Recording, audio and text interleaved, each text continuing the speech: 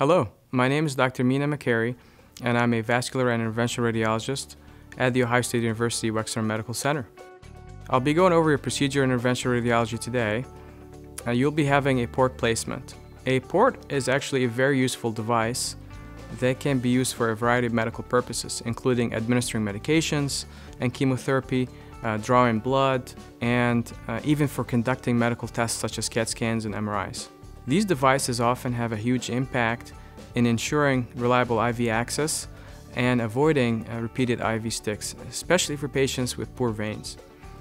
The device itself consists of a chamber where the medicine is injected or the blood is withdrawn. That chamber is then connected to a small catheter or a tube that goes into your vein where the treatment goes.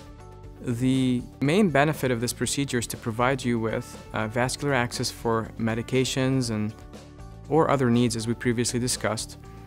The risks of the procedure include pain, infection, bleeding. We minimize these risks through the use of anesthetics, sterile techniques, and minimally invasive small incisions. It's not uncommon, though, for patients with sensitive skin to have soreness or bruising for a few days afterwards. When you're transferred to the radiology procedure room, your loved ones will return to the waiting area and will have access to complimentary Wi-Fi and snacks. A member of our team will be available for questions and updates on your progress. In the procedure room, you will have your blood pressure, your pulse, your other vitals checked. For safety purposes, you may be asked many of the same questions you've been asked before, specifically verifying your procedure and its location, your allergies, and your medications. Port placement is generally performed under moderate or twilight sedation, where you're sleepy or relaxed, but may be able to respond to the physician and breathe on your own. Your physician will discuss your personal sedation needs with you to ensure you are comfortable during the procedure. Additionally, a local anesthetic or numbing medication is administered in the skin to ensure the area is numb during the procedure. Small incisions are then made in the upper chest, neck area, and ultrasound and x-rays are used for guidance to make sure that the port is appropriately positioned.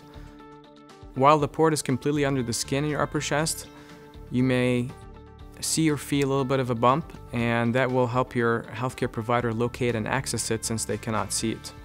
The site where the port will be placed will depend on your past medical and surgical history, the condition of your veins, and your personal preference.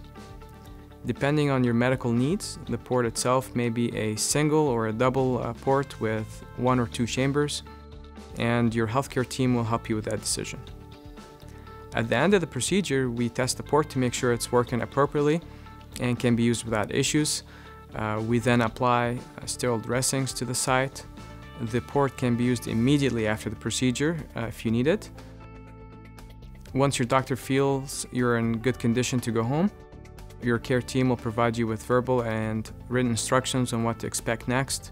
The incision site of your port is commonly closed with dissolvable stitches that are buried under the skin, so you don't need to come back for the removal. After the procedure, we recommend not showering for 24 hours. When you do shower after that, please keep a clean, dry dressing on the site for the first week. We also recommend no strenuous upper body activity or heavy lifting for the first week. Once your skin incision heals, there are no restrictions.